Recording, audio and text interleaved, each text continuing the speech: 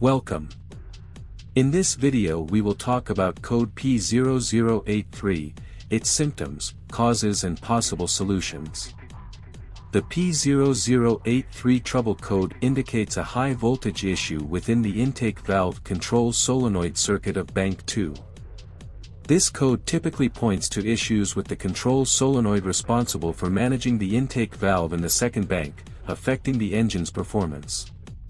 Code symptoms P0083. 1. Decreased engine performance.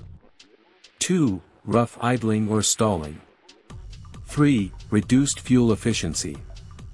Causes of the code P0083. 1. Faulty intake valve control solenoid. 2. High voltage within the solenoid circuit. 3. Problems with the engine control module, ECM.